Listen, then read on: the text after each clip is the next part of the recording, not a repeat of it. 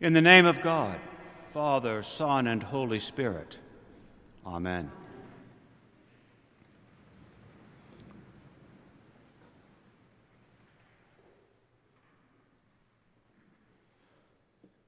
Blessed Lord, who caused all holy scriptures to be written for our learning, grant us so to hear them, read, mark, learn, and inwardly digest them, that we may embrace and ever hold fast the blessed hope of everlasting life. Was anyone listening a few minutes ago when the priest prayed that prayer, the collect of the day? The collect of the day is that prayer in our service that comes just before the first reading, towards the beginning of the service, usually designed to set the tone of the day. Sometimes the tone of the day is easy to understand. It's Christmas or Easter or something. And the collect of the day is striking and beautiful. Often, however, the collects of the day are quite forgettable. Then there is today's collect of the day, which often causes a curious smile on those who are listening.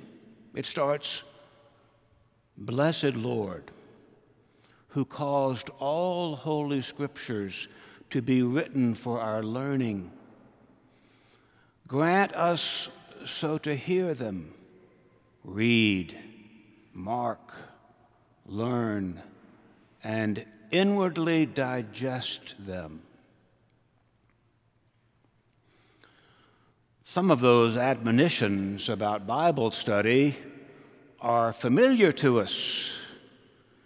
We hear, read the Bible, mark it up, learn the Bible. We have heard such directions often. But digest them? Inwardly digest them? Let's consider that. My sermon today is about digestion.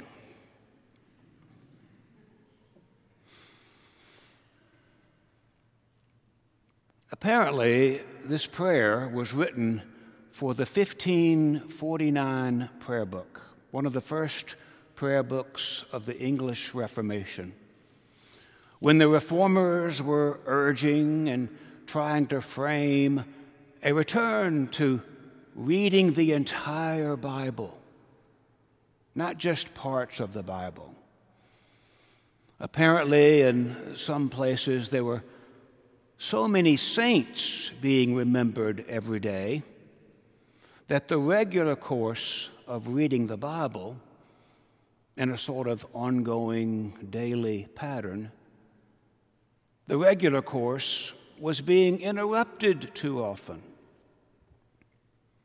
So the new lectionaries, including that of 1549, set out forms of reading longer sections of the Bible, reading passages straight through. I like the idea. I like reading the Bible in its entirety, straight through various books, instead of just skipping to the parts we understand or agree with. One reason I like this practice is because it teaches me, it shows me that not all parts of the Bible should be understood or even accepted in the same way. Try it for yourself. I follow my Lord Jesus Christ in this manner of Bible interpretation, a method that honors some texts more than others. When someone asked Jesus one day, "Which commandment in the law was the greatest?" Jesus did not say, "Well, they are all equally important." No, he didn't. He said, there are two that are the greatest. Love God and love your neighbor. The greatest studies of Scripture continue to produce that conclusion. Again, some parts of the Bible really are more important than other parts. And the best way to understand this is to actually read the Bible. This is my practice when I lead the various Bible studies of this cathedral. When we gather in those classes, we actually read books of the Bible, chapter by chapter, straight through. Sometimes the reading is a bit boring. Sometimes it is wild and illogical. In that reading, though, we realize, quite spiritually, that some parts of the Bible are way more valuable than others. In fact, I would claim that this way of reading the Bible is the only way to understand today's prayer, this collect of the day, which says that we should digest Scripture. I do not want to be too graphic here, but think about that word, digest. To digest something is to consume something so that our body appreciates and keeps the valuable parts, but expels and gets rid of the other parts. Get it? Good Bible study digests Scripture, getting nourishment from the valuable bits, letting the other bits pass right on through. Consider today's gospel, the words of Jesus. Today's text is part of the so-called apocalyptic theme of Scripture. Apocalypse is a theme that appears occasionally throughout the Bible. We think of these passages as end-time passages. The Old Testament book of Daniel contained wild images of the end times, full of beasts and bronzes, rams and goats, and desolating sacrileges. The book of Ezekiel did too, with Gog and Magog. And today, in Luke chapter 21, even Jesus speaks words of end-time destruction and warning. Finally, of course, the grand master of all end-time literature is that last book of Scripture, the Revelation to John. Indeed, my Bible studies this past fall have chosen that very book, the Revelation to John, as our book to read. I warned them not to read it, but they did. I've described that book as a set of illogical and inconsistent dreams that the writer delivers to people who are suffering persecution and distress. The Revelation to John is similar to a wild dream or even a nightmare that wakes you up at night. You have dreamed something truly weird, like 7 seals and 4 horses and dragons and beasts and some lewd woman of Babylon. It's all so clear. You wake up in the middle of the night and write down your dream. It makes sense. But the next day, when you read what you have written down, it makes no logical or systematic sense at all. That's the book of Revelation. For me, however, there are yet 2 redeeming features in such end-time writing. One feature is the repetitive instruction in the midst of continuous expressions of confusion and fear and urgency. The Revelation to John repeats over and over again,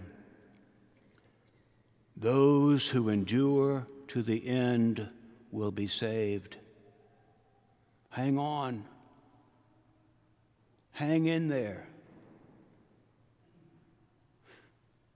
It's the same thing we say to each other when we are in pain. Those who endure to the end will be saved. You will be saved, says the book. In fact, that instruction to endure is exactly what Jesus says today in his little apocalypse. The last verse, "By your endurance you will save your souls." The second redeeming feature of the book of Revelation and other literature like it is its wild and rich description of heaven and the throne in heaven, a glorious altar surrounded by singing angels, saints, and martyrs. At the center of that heavenly altar are not the violent symbols of worldly power, like lions or horses or weapons or missiles, but a lamb. In fact, at the center is a slaughtered lamb who turns out to be King of Kings and Lord of Lords. Christians who endure to the end will not be those who worship the violent and oppressive powers of this world. But those who worship lambs, those who have suffered, those who are singing. Our collect of the day says, "Grant that we may so hear, read, mark, learn, and inwardly digest Scripture." Some parts of Scripture have the vitamins and proteins we need to thrive. Other parts are the rough fiber that have a function, but which are best allowed to pass right through our system. This sermon is about digestion. Do not be led astray by wars and destruction. Sadly, those features of our world have been with us throughout human history. There are few times in human history without violence. Our role will be to be the peacemakers in those times, over and over again, enduring to the end. Do not be led astray by earthquakes and floods and moons that seem to be blood red, like there was earlier this week. Again, those features of our world have been with us throughout history, not just human history, but Earth's history. Jesus says that many will come and say, "I am He, and the time is near." Do not go after them, he says.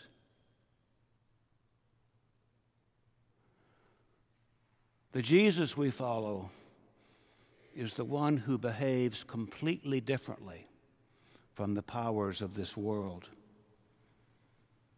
In the midst of war, there will be Jesus making peace. Follow that Jesus. In the midst of those creating terror and confusion, there will be Jesus creating steady calm. Follow that Jesus. In the midst of lies, there will be Jesus speaking the truth. Follow that Jesus. In the midst of those creating hate, there will be Jesus creating love. Follow that Jesus.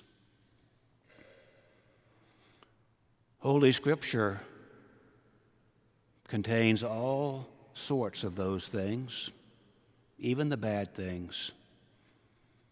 Our Bible is a collection of 66 very different books, written probably over a 1,000-year span. Scripture includes most every behavior and event we can imagine. Different parts of that Scripture have different purposes. There's no way that every verse can be understood or used in exactly the same way. Instead, Scripture is meant to be digested.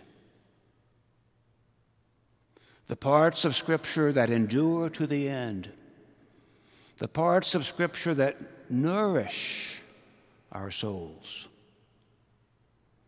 will be those which inspire love and peace, those who provide a heavenly vision of saints and angels singing glory to God in heaven.